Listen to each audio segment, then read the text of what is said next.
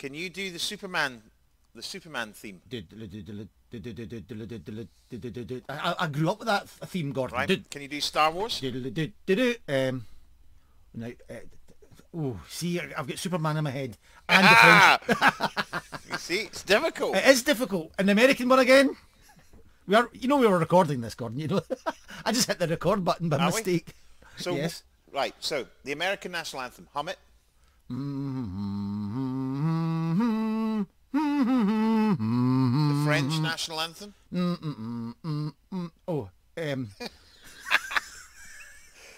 Then Superman, then Star Wars. This is the new game. What's the French national anthem? French. No,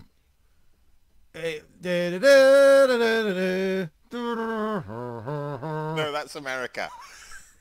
So the French is. Now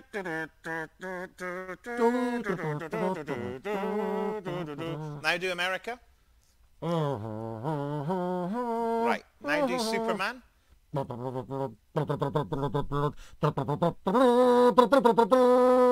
Star Wars. I'm out. I'm out, Gordon. I'm just going to say episode 9. It's difficult. Try it at home, folks. Episode 9, and that's not of Star Wars. That's of Whiskey Unscripted. Why on earth are we doing the national anthems? Well, we've got a little bit of we're moving around the world. We're gonna. We thought, obviously, with what's been going on in America, with obviously the election, and we thought, what a great time to talk whiskey from across the pond. Yes. Now, I have a confession to make, Gordon. Yep. I've never been. You've never been to America? I've never been to America. As much as Neil Diamond sings about it, and as much as he tells me to go, I've never followed his advice. I've never been. I want to go. Never did a summer camp or been to no, not Camp Rock. Disneyland? No, they wouldn't let me in, sadly. So I would love to go, and it's a sort of subject, as I was saying when we discussed this yesterday over a coffee, Gordon, that we get this asked a lot on the guy touring when you're going round Glengoyne. American people always want to know what's the difference, and I'd love you to get right into a real conversation about American whiskey. What types are there? What is the main difference between ourselves and them, and how did it all come about? But who's your guest? Well, today we are going to be speaking with Preston Van Winkle of Van Winkle Bourbon fame, which is probably one of the most sought after bourbons, one of the most difficult to get a hold of. And he's going to give us a little bit of a background on his family, a little bit of background on Van Winkle, the brand, and how that came about and why it is now one of the most sought after bourbons in the land. If you've ever drunk one, you'll know maybe why. So yeah, I know the Van Winkles well. They're good friends of mine, so it was great to get them on Whiskey Unscripted. And as a result of that, we thought, let's have for want of a better word, a deep dive, or a bit of a dive, or just a swim around the land of American whiskey. I think it's great, Gordon. So we'll maybe leave some of the regular features that we do in Whiskey Unscripted for another day. But my first question to you is, how do you know the Van Winkle family? Well, it's a bit of a long story, but I used to work for Whiskey Magazine, and when I was working for Whiskey Magazine, I was in charge of sort of commercial development and revenue from the USA. So I used to travel to the States, and obviously from the States you had the Scotch guys in the States who had budgets and things that we spoke to on a regular basis for any of our US activities, and you had all the bourbon guys, and all the bourbon guys were generally based in Kentucky, funnily enough. So I used to go to Kentucky probably 2 or 3 times a year, and as a result of working with for Whiskey Magazine, I used to go around all the distilleries from sort of Wild Turkey to Four Roses to Buffalo Trace and to Blanton's and to Van Winkle and Beam and all these different places to speak to them about opportunities with the magazine and things. So I got to meet all these great people that work in Kentucky, and I haven't been to Kentucky for a few years, but I used to drive around Kentucky probably 2 or 3 times a year. It was great place to visit, and as a result of that, I learnt a lot about bourbon, and I loved bourbon. Well, that's what we would like to get right into, Gordon. Bourbon, and that's And I should just say at the moment, if you've just joined us in Whiskey Unscripted, you've never listened to this before, we are producers. We do work for a family business, Ian MacLeod Distillers. We don't make any bourbon, of course, because we make Scotch whiskey. But we're a family business. And is it fair to say that bourbon or American whiskey, are there family businesses out there, or is it all big business? No, of course. I mean, some of the big brands are now big businesses, but actually, if you're honest, I mean, let's look at the very big brands. Now, Jack Daniel's is technically not a bourbon because they don't really want to be a bourbon. They're a Tennessee whiskey. Does Jack Daniel's conform to the rules of bourbon? Yes. So it could be a bourbon should it want to, but it's a Tennessee whiskey. The biggest American whiskey of them all is part of the Brown-Forman group, which is a family. Jim Beam is part of Beam Suntory, which is still a Japanese family-owned business. So they're big businesses, but technically family-owned. I think you're probably talking of slightly smaller family-owned businesses. And actually, if you even move out of bourbon land and there's so many craft distilleries and so many interesting distilleries in the States that are producing a wide range of whiskies, not real just bourbon stuff. Gordon, I know we're doing this. I've been doing my research as well, but can I just get you back to basics? We're going to talk about, we've done this in the past, myth busting for Scotch whiskey. I love a bit of myth You've busting. mentioned Tennessee whiskey, then you've mentioned bourbon. A, what's the difference? And B, can you make bourbon? Does bourbon have to be made in Kentucky? Right. Let's do a bit of myth busting. Bourbon can be made absolutely anywhere in the States. Right. Okay. That's a myth. I don't think people really know. No, but 90% plus of bourbon is made in Kentucky. It's the sort of spiritual home of Kentucky, but it doesn't have to be made in Kentucky. And there's so many distillers and new distilleries around the States making bourbons and ryes and other types of whiskies that it doesn't have to be in Kentucky, but certainly the spiritual home of bourbon is Kentucky. And to become a bourbon whiskey, Gordon, you have to follow rules. There's a few rules that you have to follow, like you do in Scotch. You have a thing called a mash bill when you make bourbon, and it has to contain, so that's the grain makeup at the beginning of the production, has to contain at least 51% corn, sweet corn, maize, has to be an element of the grain, whereas obviously with single malt, for example, 100% malted barley. So we don't have a mash bill in single malt, but where we do in Scotch, if we think about it, is we probably do have a mash bill when we make grain whiskey, which we would use for blending. We would probably use predominantly wheat, for example,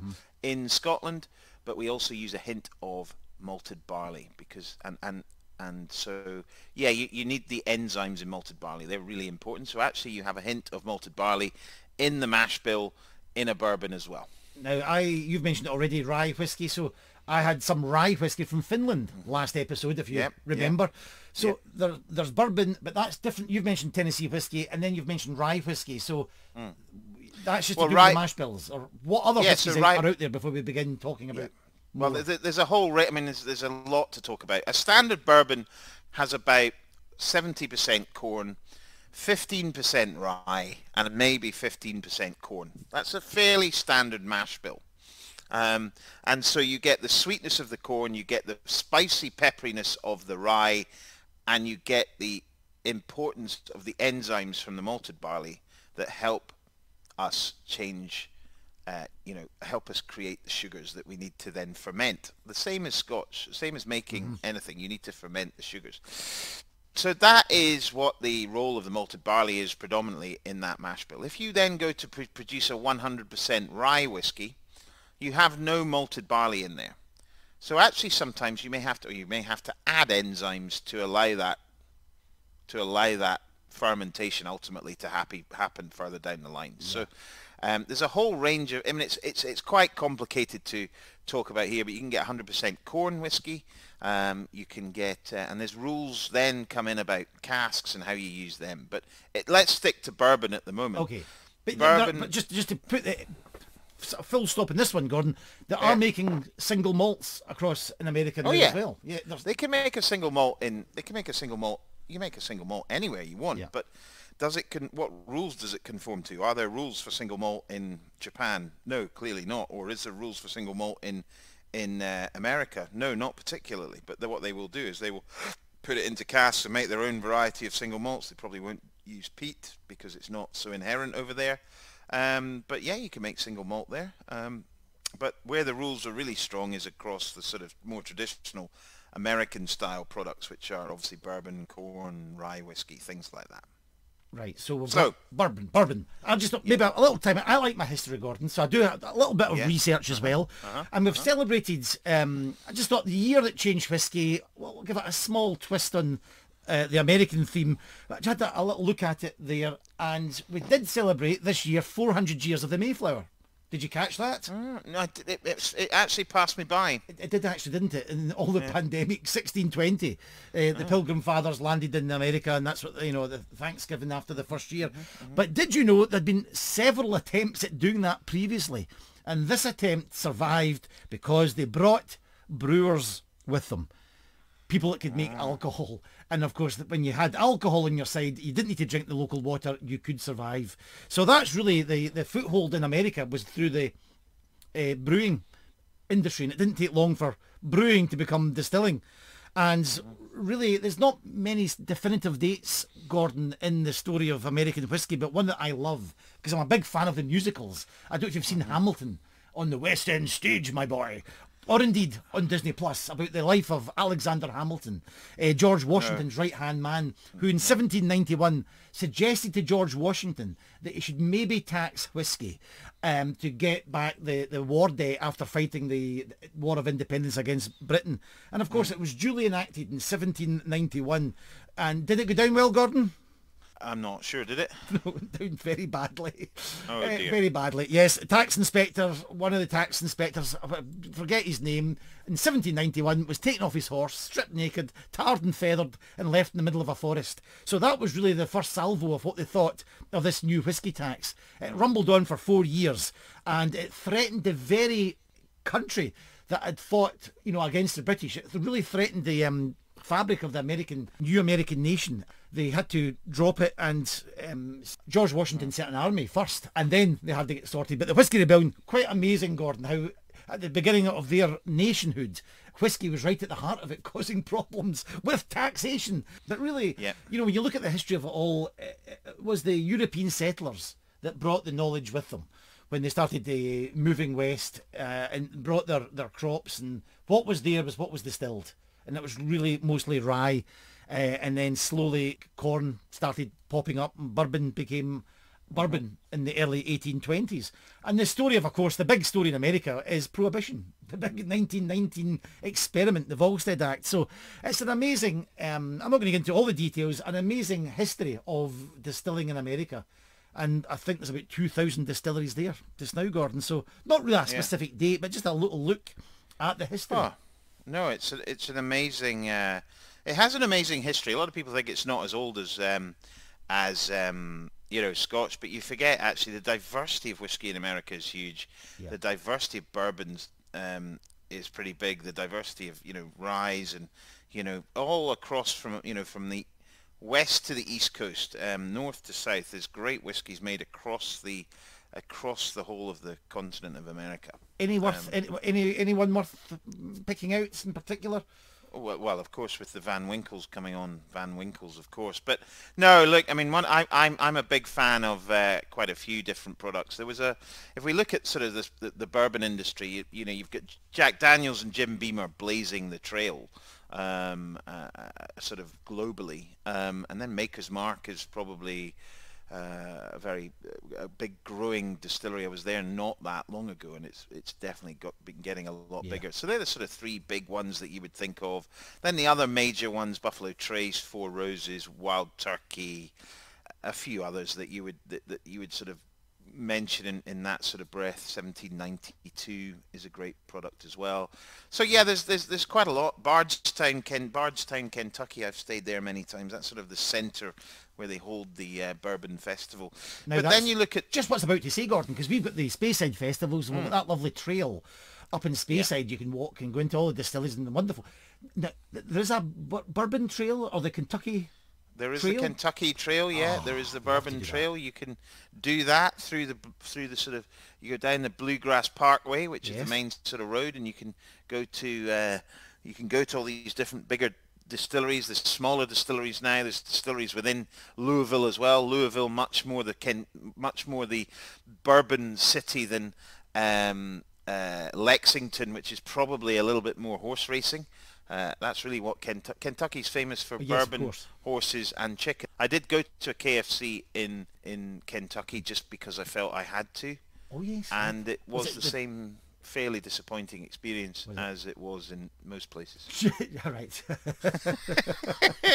I've had What the were you Colonel. expecting? You know, I don't know. Well, no, I just thought it might be better in Yes, Kentucky, yeah, but yeah. funnily enough, it wasn't. Yeah, that's yeah. I mean, it's a great part of the world to visit, and I've got some really good friends out there. It'd be great to get back out there at some point. But you know, you go to these distilleries and you understand why they make it differently to Scotch, and that, you know, how important certain things are that are not as important to Scotch. So, for example, because we can use a huge variety of casks in Scotch, then generally across Scottish production of single malt, if we just talk about single malt, yeasts are not, they're not a huge, I mean, there is an element of it, but they're not a huge part of the flavour generation.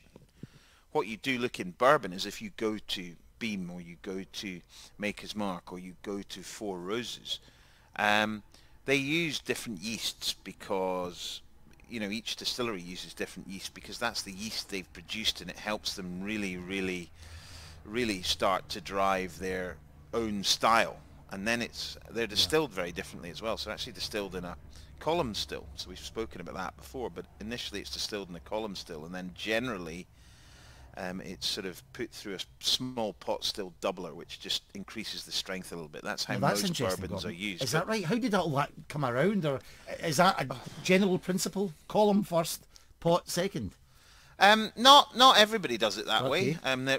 You know, Woodford Reserve, for example, just uses pot stills and triple distills. So, and that's part of Brown-Forman. So that you know, there is a variety of different ways. But actually, what you understand is how important your ratios of grain are to the flavour. So, for example, Jim Beam produced a whiskey called Basil Hayden's, which is a much more rye-forward bourbon. So the percentage of rye has increased from maybe 15 to 30%. Maker's Mark actually takes the rye out and replaces it with red winter wheat. The reason I talk about Beam and Makers, I used to work for them, so I know them a little bit more than others. So there is variation around there. The one thing that is consistent across all bourbons is the fact they use the same casks, which are 200 litres American oak, charred on the inside for 45 seconds to a minute generally, and they produce a consistent maturation. The one thing that makes a lot of difference is where you position them in their massive warehouses. So they have these really tall warehouses which are 9 stories high. Each story has 3 casks, so they're 27 casks high. Wow. And so where you then position casks in the hot summers and the cold winters really can make a big difference to your bourbon. And do they rotate, Gordon? They can turn casks. They do turn casks. Not all of them, but they do move casks around. And the biggest thing I remember learning was if they're trying to make a standard bourbon and they're using it from warehouses, they will take cuts diagonally from top left to bottom right and top right to bottom left across a warehouse to make sure that you get a range of different casks that you then combine together to give you an element of consistency and to make sure the batches taste the same. That is absolutely, for anybody listening to Gordon, it's an absolute masterclass you're delivering here on the American bourbons, on whiskey. They are absolutely, really fascinating. I'm getting quite interested. I'd love to sit down with a little dram and listen to Preston Van Winkle here. Could you, what you having? Yes. Well, I have, I wish I could say I have a little bit of Van Winkle, but I don't. So I'm actually drinking a Four Roses. Now, Four Roses is a really interesting brand. It's owned by the Japanese. I went there about 12, 13 years ago. A good friend of mine I've not seen for a while, Jim Rutledge, who has started, he was the master distiller at that point. He started up his own bourbon company in the last couple of years. But he, Four Roses does it very differently. They create 10 different bourbons from they use different yeasts and different recipes. So they have different recipes, different yeasts that they use, which culminates in 10 different styles of bourbon which they can use. And they obviously use an element of these in their standard Four Roses, but they produce they've all got funny initial names, and if you can have a look at them, it's all on their website. But and I had this masterclass on how important yeast was, how important the recipe change was, and you sat there and you tasted the difference between these bourbons, all matured in similar casks, and you're like, wow, this is amazing. And it shows you the impact of that. So that was a really interesting one. So I've got just a standard Four Roses, great whiskey, nice sipping bourbon. I'm just having a little sip on that. That sounds absolutely fantastic. I have not got a bourbon, Gordon, but I am going to make myself a small cocktail, I think.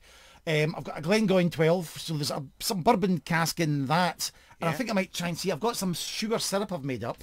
And I'm going to try and just make myself a very basic mint julep nice cocktail from the Prohibition era. What would that be? Would that be quite nice?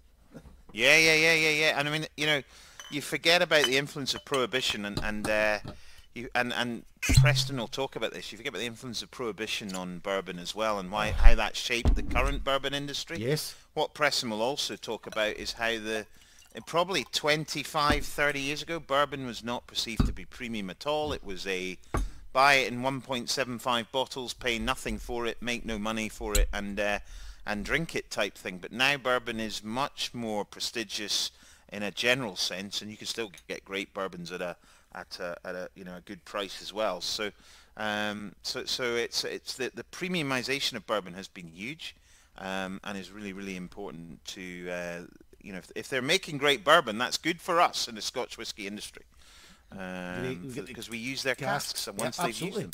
Well, I don't have much ice, Gordon, but I'm certainly very refreshing. A lovely julep. Very nice. Takes me back to my speakeasy days. Gordon, so here we go. Gordon Dundas meets Preston Van Winkle. So on Whiskey Unscripted, we now have a good friend of mine, live from Kentucky, Preston Van Winkle. How are you, sir? I'm well, Gordon. Good to speak to you. Very good to speak to you, and I'm very, very upset. I haven't seen you for so long, you and your father and everybody. Been a minute. I know it's been a heck of a year. How has COVID been for you this year? Up and down. Yeah.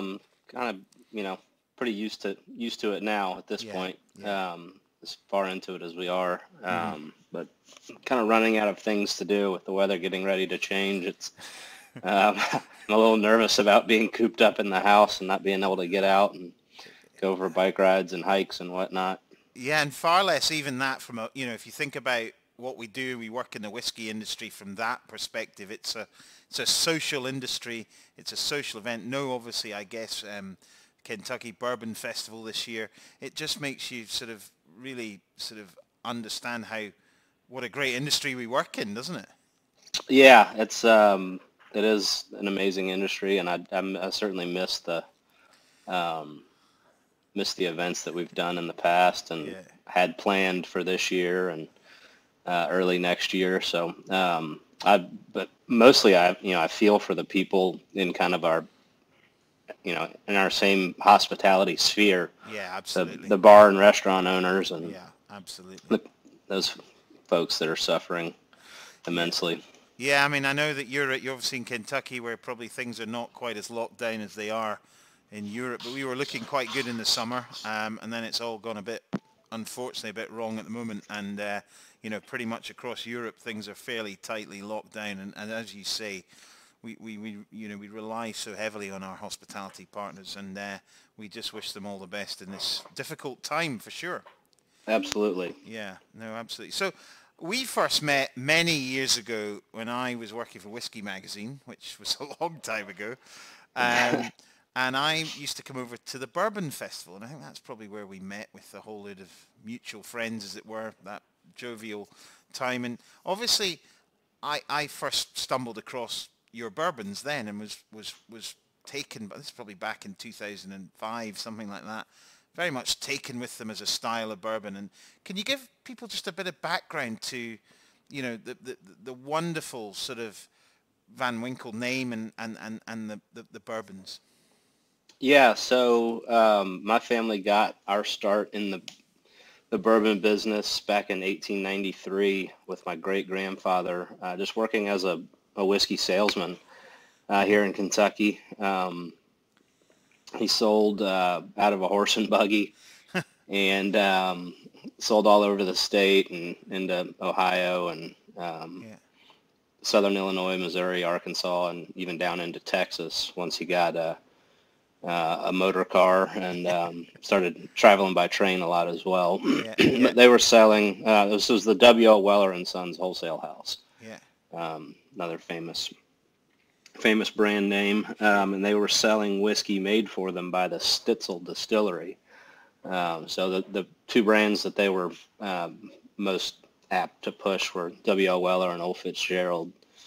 And so he and another Weller salesman bought controlling interest in the Weller Wholesale Company about 10 years later, 1903. And a couple years after that, bought controlling interest in the Stitzel Distillery. And just operated those two businesses independently of one another, making whiskey at Stitzel for the Weller Wholesale Company. Right. And when Prohibition began in 1919, that pretty much ended the Weller wholesale business. The Stitzel Distillery was one of a handful of distilleries given a license by the U.S. federal government to produce medicinal whiskey. So you could go to your pharmacy and or go to your doctor and get a prescription for like bourbon. Yeah.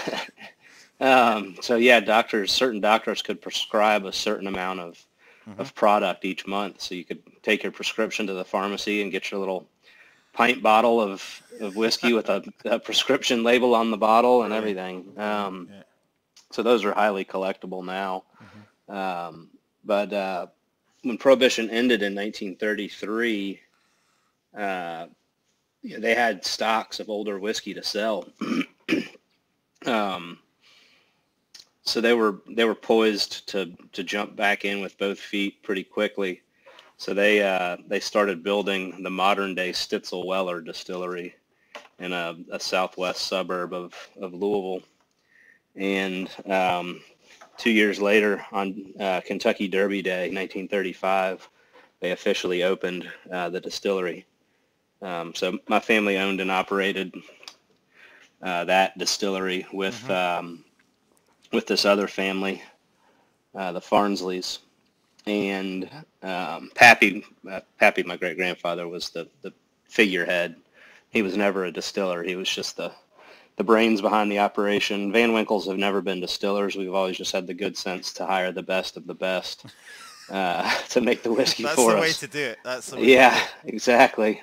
Fewer headaches that way. Anyway, so Pappy died in 1965. My grandfather took over. He had been working for his dad since he returned from World War II in the mid-late 40s. And he was forced to sell in 1972. The bourbon business was not doing very well. Scotch, rum, vodka, gin, all were starting to take a bigger foothold in the States. So the dividend checks for the rest of the family weren't as good as what they would like to have seen, so they forced my grandfather to sell. So he sold off everything with the exception of the Old Van Winkle brand, which was a pre-Prohibition brand that he had bought off of a friend and didn't do anything with. So he resurrected that brand with stocks that were made at Stitzel Weller and started doing that. And my dad jumped on board with him in 1977, the year I was born. And at that point, my grandfather was starting to get ill. He died of prostate cancer in 1981. My dad took over at that point and was just doing contract bottling, having bourbon produced under contract with a couple distilleries, just buying bulk whiskey on the open market, et cetera, just trying to keep the lights on. So eventually he created this Pappy brand in the mid-90s, and in 1997, I think the Beverage Testing Institute in Chicago that generates a lot of the trade publication reviews that you see gave the Pappy a 99 rating. It was the highest rating ever given to an American whiskey, and remains that way to this day. So that's kind of where the phone started ringing again, and things started picking up. But it wasn't until probably 2005 or 6 that things went on strict allocation. Yeah. So I joined up in 2001. Yeah. Wow. I mean, it's an incredible sort of, and it sort of also mirrors a little bit, obviously, if you think of, as you said, where the bourbon industry was in the 70s and the 80s, and, not a particularly premium product at all, struggling a little bit.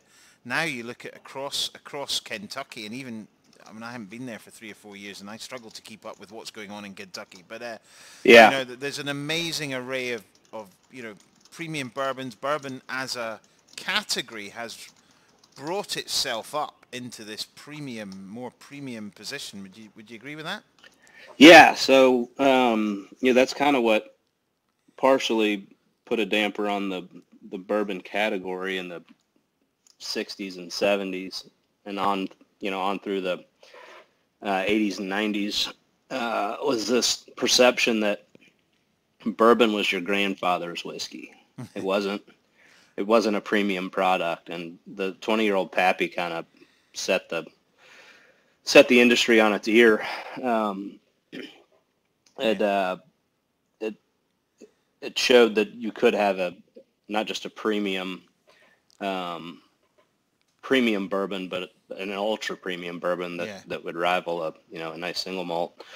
It kind of reinvented the category, and now there was nothing that old at that point, not even close, really. No.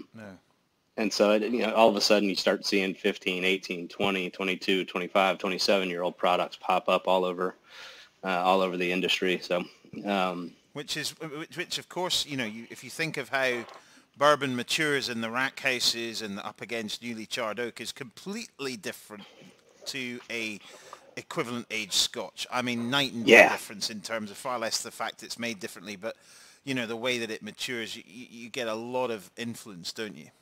Yeah, the new wood combined with the climate in Kentucky, especially, really, it's 3 to 4. It would take 3 to 4 years to achieve the same amount of interaction with the wood in Scotland as it does in Kentucky, just simply because of the climate and the virgin oak. Yeah, no, as opposed to reclaimed barrels or reused barrels. And Preston, that is because it's pissing with rain and cold in Scotland most of the time, whereas in Kentucky, warm summers, cold winters. It's mid-November, and we're looking at an 80 degree Fahrenheit day today. Gosh, that's a warm summer's day in Scotland. Yeah, and this is obviously outside the norm. It's usually half as warm in November, but we have wild temperature swings here in Kentucky, and it may be really hot one day, and it may snow the next, and everything in between. So that those wild aging conditions really make for a good product in terms of our style of whiskey. And you forget, absolutely, I mean, when you go to Kentucky, the warehousing is very unique. Sort of, three casks high and 9 racks, or 9 sort of floors. Can be quite hot at the top in the summer. Quite different in the middle compared to the edges of warehouses. Warehouses behind ones where the prevailing wind are different. Oh yeah. There's a lot of variety of maturation that can be achieved because of warehouse position. Is that not right? Yeah, absolutely. Where a barrel's located in the warehouse has a tremendous amount to do with the finished product. Yeah. It's super hot on the top feed floors in the summertime, and it may be, 20 to 50 degrees cooler Fahrenheit on the bottom floor. And it's real dry around the outside of the warehouse, and it could be a lot more temperate in the middle, and in the heart of the warehouse. So it does make a big difference. We try to keep our barrels on the lower floors in the heart of the warehouse, where the conditions are the most consistent and least aggressive. simply because we are aging them for so long. Again, you mentioned, the relative age of, single malt versus bourbon. It makes a big difference when we're trying to make the trip 15, 20, 23 years. Sure. That's just getting warmed up on your side of the pond. Yeah, definitely. Yeah. No, absolutely right. And, I've luckily been to Kentucky many times. I've worked for a bourbon, so, I certainly understand a lot of those sort of varieties. The other thing that obviously with bourbon is you can only use the one type of cask, and that's why there's so many ex-bourbon casks in Scotch and things like that. Mm-hmm. How much, and I'm meaning sort of pan-industry a little bit more maybe than you or than you guys, but how much do you change char levels? Is that something that you do a lot, or is that, no, to achieve? Not particularly. No, the industry standard is typically generally a number 4 char. Mm-hmm. There are certainly some that do a lighter char, and some that do a heavier, but I'd say on average it'd be a number 4 char. Which is just shy of a minute, is that right? Yeah, typically about a 45, 50-second burn. Yeah. Depending on the type of equipment you're using. Yeah. There are different cooperages have slightly different methods for getting that flame going in there. And that's interesting to see too. Yeah, no, it is. I've seen it. I burnt my eyebrows. It was, it's pretty brutal. And I actually was just speaking to. I went to Spain to see sherry cask being manufactured, which was, incredible, but certainly not on the scale of how bourbon casks are manufactured. And just an amazing thing to see how consistent they are as well. They're very consistent modern day bourbon casks. Yeah, they really are. There's been a lot of science injected into an art form, just in terms of getting things as consistent as possible. Yeah, no, definitely. So, Preston, if we look at Van Winkle as a brand now, it's probably one of the most sought after, I would say, whiskey products in the world. The secondary market has really, there's a huge secondary market for your products, and I'm intrigued to get a handle on when you think that kicked in and how that affects how you release price products now, if you know what I mean. It's an intriguing relationship. Yeah. When did that start? It's been building since. Well, you got all that Van Winkle stolen, didn't you? Yeah, that we had some nicked from the warehouse. How long ago was that? 2013, I think. Right. Okay. Yeah. So it's been a while. It was certainly on the go before that, though. Yeah, it was on the rise. Yeah. So what do you put that down to? Obviously, I know it's great bourbon, and a lot of people out there know it's great bourbon, but there's more to it than that, is there not? I would like to think so. Yeah, I would like to think it's more than just hype. I don't think you get to the hype level without the quality behind it. No, that's very true.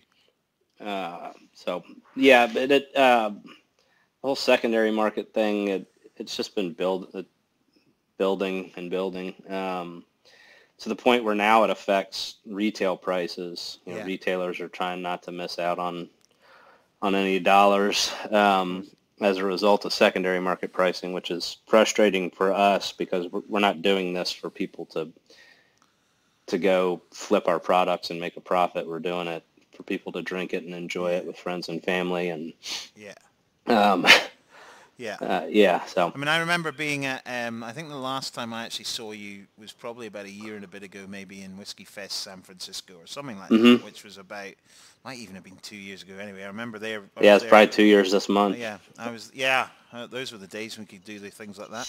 And I was there with Glengoyne and Tamdhu hat on. We were very popular from a single malt perspective. But all I can remember is before the show starts, there was these sort of tapes that you get at airports for security lines or whatever, the sort of seatbelt type stuff, if the material that you get, and it's all outside. I'm like, what's all this for? And it's And I've never seen literally hundreds of people, unfortunately, run past Glengoyne and Tamdhu straight for the Van Winkle booth. And literally, it was a camera moment. It was just like, look at these people running towards your products. And it's incredible that you produce something that has that demand for it. It's incredible. Yeah, it's been wild. We're at those Whiskey Fest Whiskey Fest shows. Yeah. We're the only table with stanchions and security, and yeah, there is that mad dash stampede, and they usually stick us in a back corner just to get us out of the way. Yeah, and also I think, just to make sure that they run past everybody else. Yeah. So that they can get a lay of the land. They can scope out where they're going to go after our table. Yeah. No, but I mean, it's absolutely it's incredible to see. And so what is your, I mean, you've brought it, I've seen a couple of partnerships, new releases, things like that. What's the current state of play with Van Winkle? What's been happening? You're just saying you've got some new stuff coming down the line? Well, we're partners with Buffalo Trace, have been since 2002. So they're producing all of our whiskey for us, and they're producing great stuff themselves. So we really lucked out. Harlan Wheatley, like I said, we seem to find ourselves working with the best master distillers in the world, and Harlan Wheatley, when it comes to American whiskey, certainly is one of the best, if not the best. I'll tell you a great story about Harlan very quick. I know Harlan well. Sure. He Buffalo Trace, so not you guys were over the hall, but Harlan was next to us on our stand. It might even have been New York last year. I can't remember.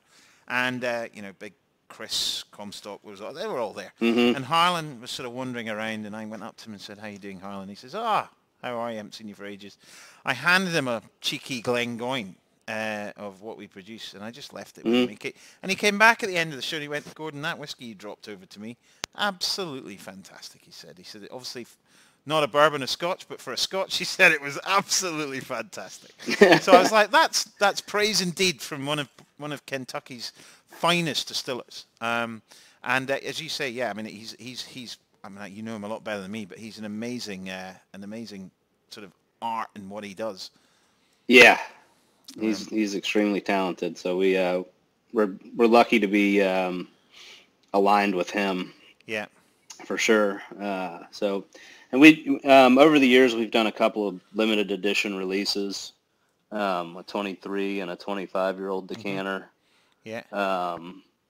That we did in conjunction actually with Glencairn over there in Scotland, they did both of the bottles. One of the boxes was made partially from the wood from the barrels that we used for that project. So that was fun. That was a tough project, but it was it was fun getting all those pieces together. The barrels were shipped from here to North Carolina, turned into box tops, and then completed over at a factory over in North Carolina, and then getting the crystal from Scotland and the whiskey from Kentucky. That one took a little while. Oh no, I know how long these things take. Yeah, unbelievable. You think? But sorry, go ahead. One of the things in the whiskey industry is things generally take a little bit longer than you think they're going to take, and that's pretty true of developing new products, things like that. I mean, So there's also a partnership that you've been working on recently. Is that fair? Let's see. Well, we did a custom boot for charity. That was it. Yeah. Yeah. So Wolverine Boots, they're an American work boot company. They have a line of high-end boots, more style driven. They hold up. But yeah, so we did a custom boot, and I got to help with the design and whatnot. And so Wolverine sold 300 pairs of boots, and we donated all the money to the Mike Rowe Works Foundation. Mike Rowe as the guy from that show Dirty Jobs, and somebody's got to do it. So he's big into trade school versus 4-year university. Yeah. So you don't end up coming out of school with a load of student debt. So we raised like $150,000 or $160,000, and didn't have to sell a drop of whiskey. That's all right. We just got to, it was great. Good. That's great. And we're bouncing around a few other ideas, primarily just to, use our platform to raise money for worthwhile causes. And I know obviously historically you've done a little bit, I mean not a lot, I know you don't have a lot of stock, but you've been doing a little bit of business into Europe. But I mean obviously with tariffs and things, and your lack of stock, I take it, is that still markets that you're supplying, or are you... So we've had distribution in the UK, France, Spain off and on, Italy off and on, Germany, Sweden, the Ukraine, apparently. I just found that out last month. There you go. We sell a bit of whiskey in the Ukraine. They love it over there. Yeah, apparently. Yeah. It's just for the most part, it's kind of a token few cases. Yeah. The UK is by far the UK and Canada are our largest export markets. Right. Okay. The UK is, we started developing that business when things were kind of lean in the late 80s, early 90s. Yeah. My father developed a relationship with the wholesaler over there, and so, kind of built a little cult following over there. And unfortunately, because it takes so long to add more stock to the portfolio, we haven't been able to increase allocations much, but we're still selling it. Yeah, and, well, that's I actually good. had a trip to the UK canceled back in May, unfortunately. So. Well, I was meant to probably be in the States now, so it's just the way it is. But I tell you, Preston, when things are back to normal, and hopefully we're talking, as we've just heard, a little bit more about a vaccine, which maybe is good news for everybody out there. But let's hope things get back to a semblance of normality next year. That would be nice. It sure would. And I would certainly get to Kentucky, because I think it's essential that I come and look at our bourbon cask suppliers and all that sort of thing, because it's a great place to go. And when I first went to Kentucky, it was probably 2004, 2005.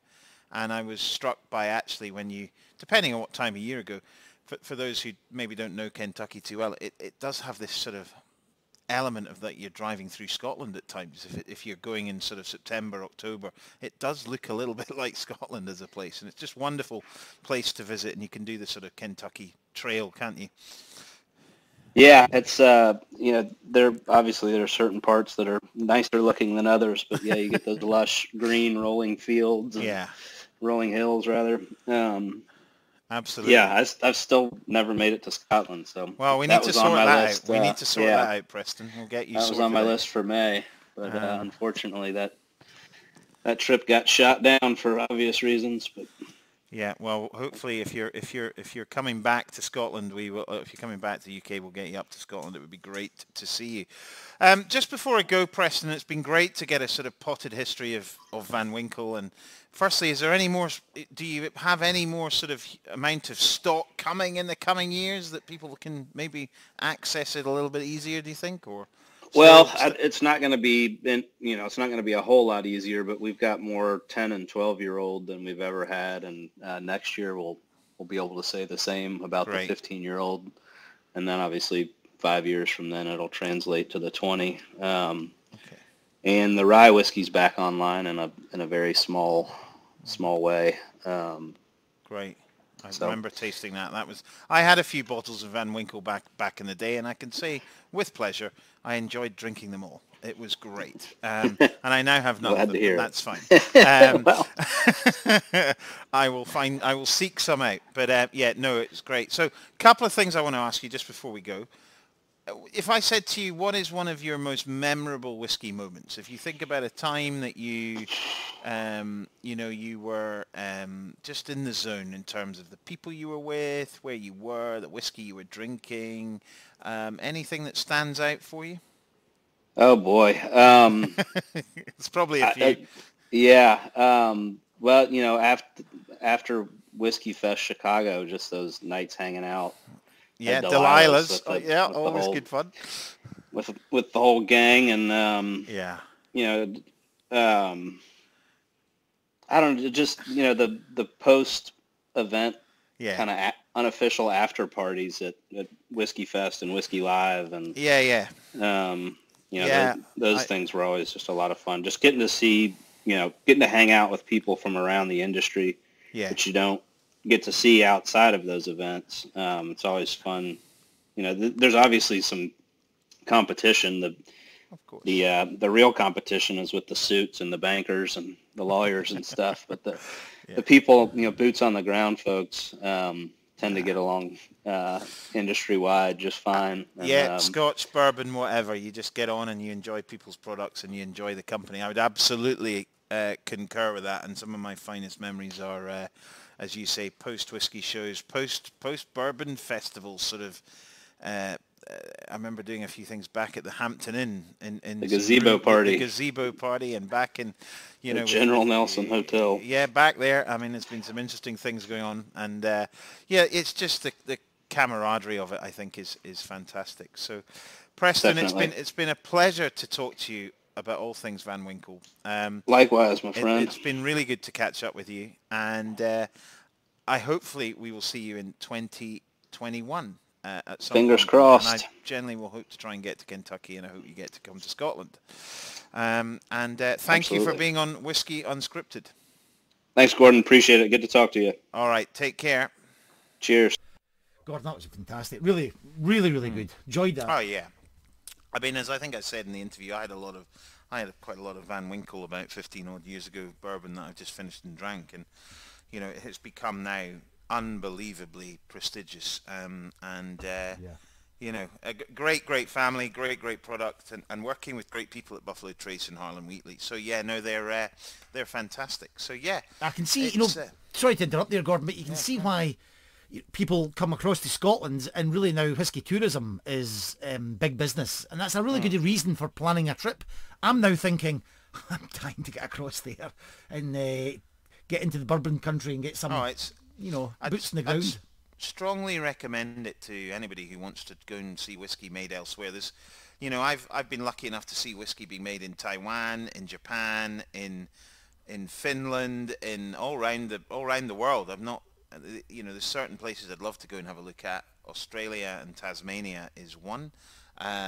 More across America, but I have spent a lot of time in Kentucky, and it's great, and there's some you'll learn a lot. You can drink great whiskey, and there's some really great diversity. I mean, I never thought I would like rye whiskey. The sort of the sort of breakdown of what rye whiskey is spicy, peppery whiskey. But my eyes was opened by a whiskey called Rittenhouse Rye at a whiskey live show that we were running in Glasgow about 15 years ago, something like that. And I drank this Rittenhouse Rye and I was like, oh my God, I had a whiskey epiphany in terms of what that was to me. And I think it was part of my opening my eyes and wanting to try different types of whiskey that we see now across the whole range of, whiskies, is people don't just drink one type. And so rye whiskey is often, Canadian whiskey is actually often referred to as rye, even though it isn't, just historically.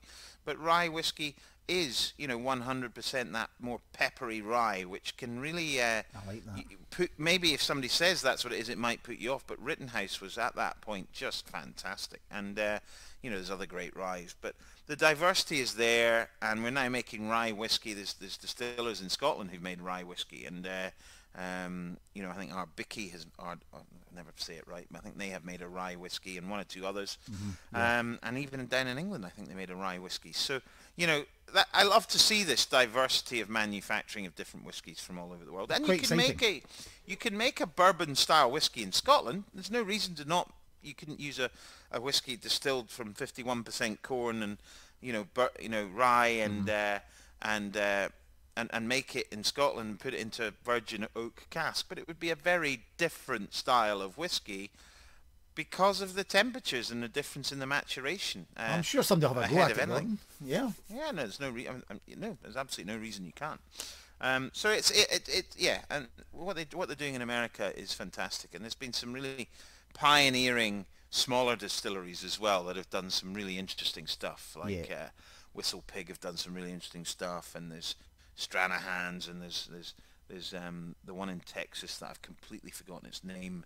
I was about to say, well, I've completely forgotten its name. That was experimenting with sonic maturation and warehousing, putting a deep reverb through speakers to sonically mature their whiskey. All sorts of experimentations going on. Wouldn't happen in this country, Gordon. Absolutely not.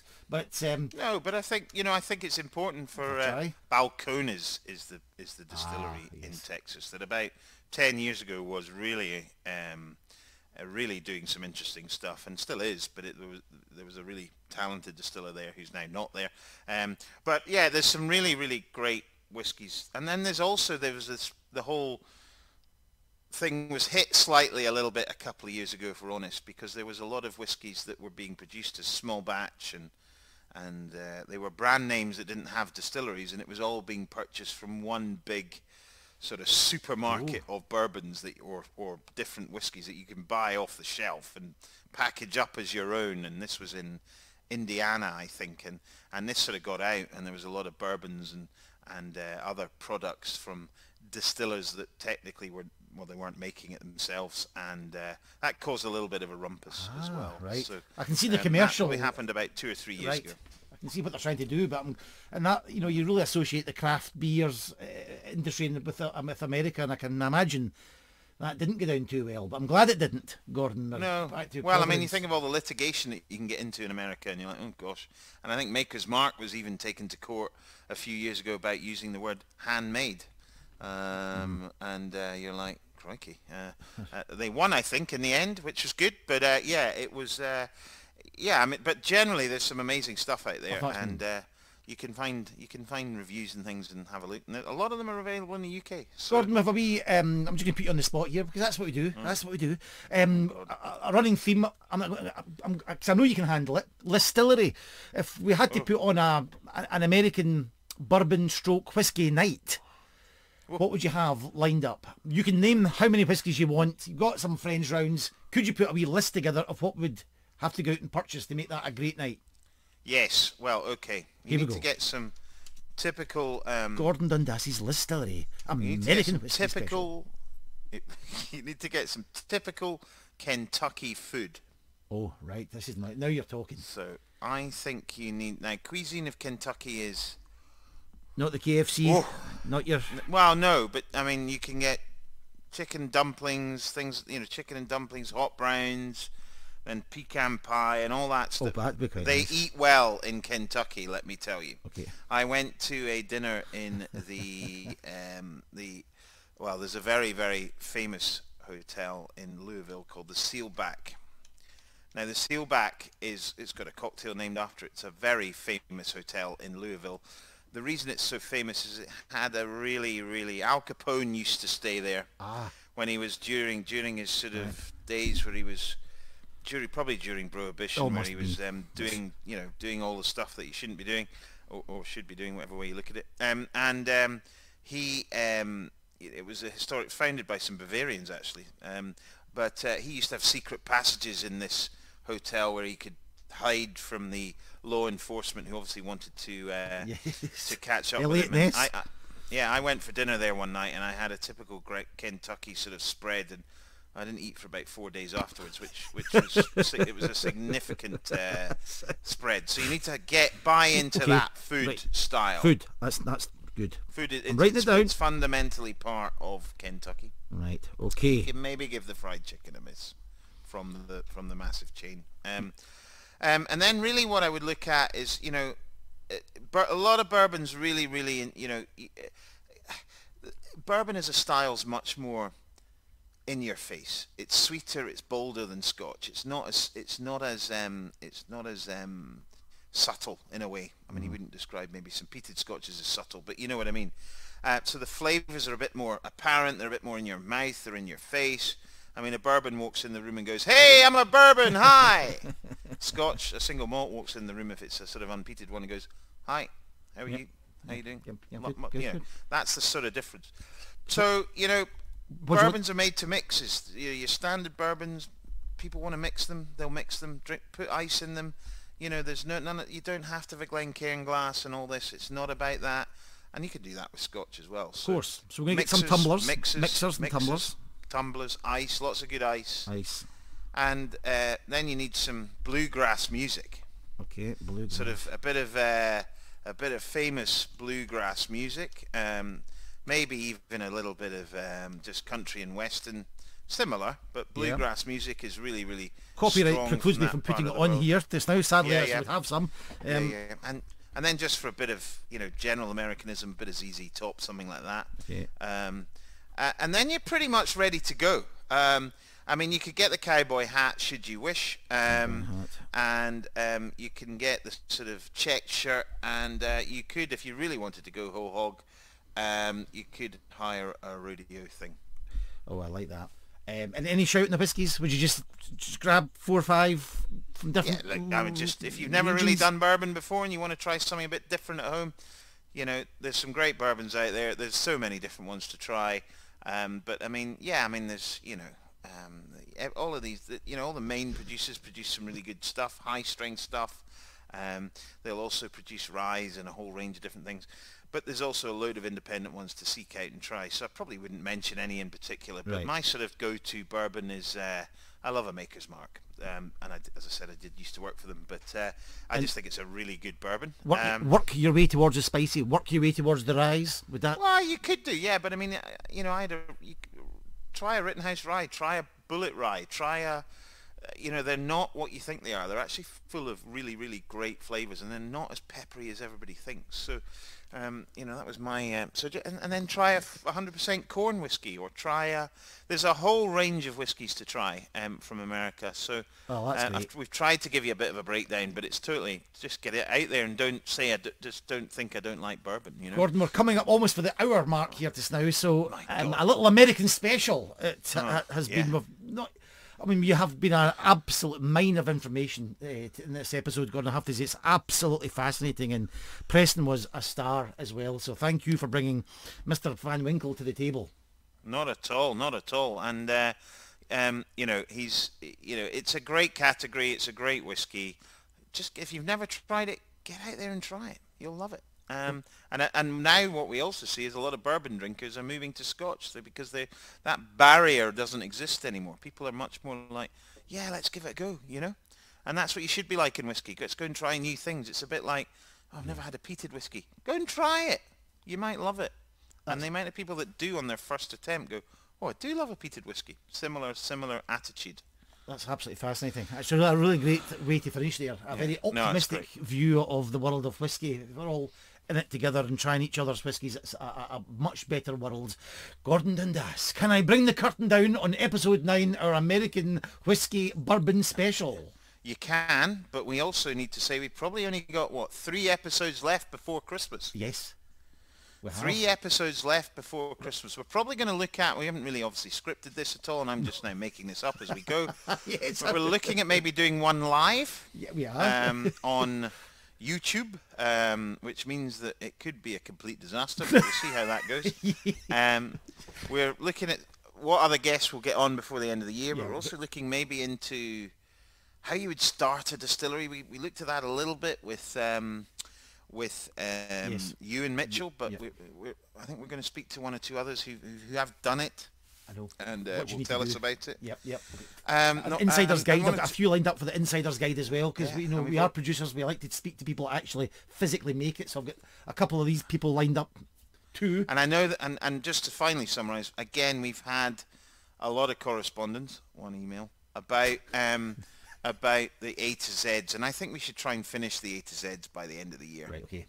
Right, that's good. I can't even remember where we are. Where are we? Are we on R? We're at R? Q last week. And then R, so R. So R. Yeah, we could do the rest of them by the end of and then we'll have completed the alphabet by Christmas, and it would all be beautifully packaged up to restart next year. Yes. So there we go. Excellent. We have got 3 left. 3 left. Good. If you want to influence anything we talk about, please contact us, social media and through the Podbean account as well, where we can speak to you. Gordon Dundas, let's bring it to a close with humming the theme tune from Star Wars. Go on, do it. No, Star Superman!